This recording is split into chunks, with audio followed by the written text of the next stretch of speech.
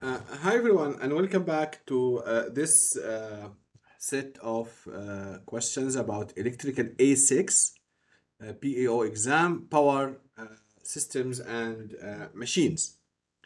And I managed to get some questions after 2019, so I'll be sharing them one by one. So this is a very common question that appears in many exams after 2019, including May 2021, 2022, December 21, and other dates as well. Okay, this is a very basic question, and it always was a question number one. But before I answer this question, I'd like to make a very important note here. I'm doing or solving questions about BEO exams uh, since 20 years ago. And you see that the trend of the questions are different. It's based on the examiner. So every few years there is one examiner that putting those questions. So you will see the similarity between the questions. Then all of a sudden the questions completely changed. So my advice is that do not study only for as per specific questions, but try to expand your horizon, trying to get exposed to different ideas. So that if the exam is changed and no one knows when it will be changing, you are ready for that. So let's see this question. This question is about three-phase power or power in general, because even it didn't specify that it's a three-phase, but you can understand that because we have a synchronous motor, then basically it is a three-phase system. So here we have a factory that draws zero point 0.6 power factor lagging load of 1500 kilowatt from a utility. So this is, let's say this is a three-phase system here, and we have here the factory. And this factory is basically using 1500 kilowatt, and the power factor is 0.6 lagging. So the factory is connected to this three-phase line that we don't even know the voltage, the line-to-line voltage, because it's not needed in this question. And it says here a synchronous condenser, which is a synchronous motor, is purchased to raise the power factor to 0.85 lagging. So we will have here also a motor that is also connected at certain times to the same system. So this is the synchronous motor or condenser, and basically it is using 275 kilowatt, and basically the total power factor of the system after adding the motor becomes 0.85 lagging. So we don't know the power factor for that specific motors. Okay. Now, the key point here is to use the power triangle. The whole question will be solved using the power triangle, where we have here S, the apparent power, P, Q, and theta, which is the power factor angle. I will keep a link in the video description about more analysis or more insight about the power factor triangle, so you can refer to it. But that is basically relating the apparent power, the real power, and the reactive power. Okay, part A, it says, what is the original kVA drawn from the utility? When you say the word original, it means that before adding the synchronous condenser. Okay, so when the system was working with only the 1500 kilowatt at 0.6 power factor lagging, so you wanted to find basically S. And from the power triangle, cosine theta is P over S, or the power factor is P over S, so your S is equal to P divided by the power factor. As simple as that, which is 1500 kilowatt divided by 0.6, and this will give me 2500 kVA. This is the first part.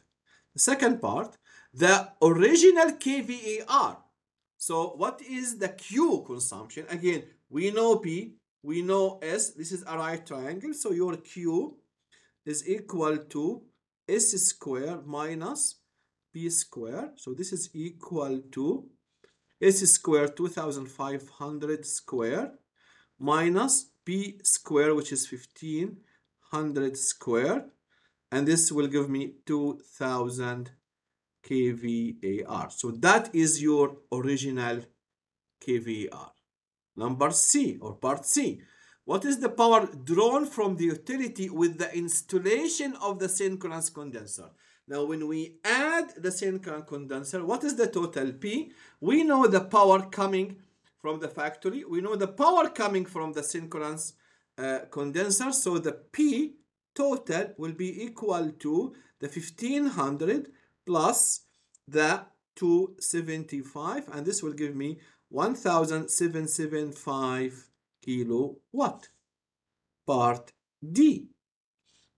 The final kVA drawn from the utility. So I know the total P. I know the total power factor. So your S total after adding the synchronous condenser is equal to the total power 775 kilowatt divided by the 0.85, the new power factor, which is 2088 kVA. Finally, the kVA rating of the synchronous condenser. What is the kVA? We only know P from the synchronous condenser. We don't know the power factor for that. Okay, so how to find this? First, you need to find Q total after adding the condenser. The Q for both the factory and the synchronous condenser. When you add them together, which is equal to the total, the ST square minus the PT square. So this will give me 2088 square minus 1775 square, 775 square, and this will give me 1100 kVAR. So that is the new kVAR after adding the condenser.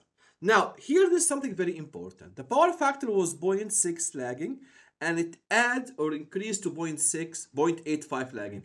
It means that the synchronous motor has to have a leading power factor. Okay, it cannot be another lagging power factor. Okay, to improve the power factor from certain level to a higher level in the lagging, then you have to add a leading power factor. And this is one of the advantages of the synchronous motor. It can work at a lagging power factor and at a leading power factor. So it means here, let me change the color here to show you something. So it means that the Q for the motor is in the negative. This is the Q of the motor. This is the Q before. Now, when you subtract these two together, you get the new Q total. So this is the Q originally. This is how much Q added. So the Q of the synchronous motor is equal to the new one, 1100, minus the 2000, the original Q, which will give me 900 kVAR. This is how much Q is coming from basically your synchronous motor. And it is basically minus because it provides as actually Q.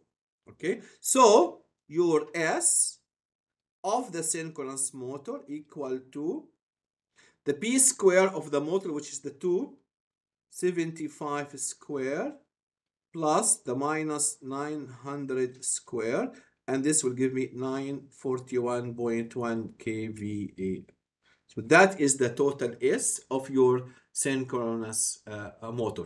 As you can see, a very straightforward question. It is always the first question in all of these exams I mentioned before. So that's just review the basic fundamental of the power triangle and the power relationship.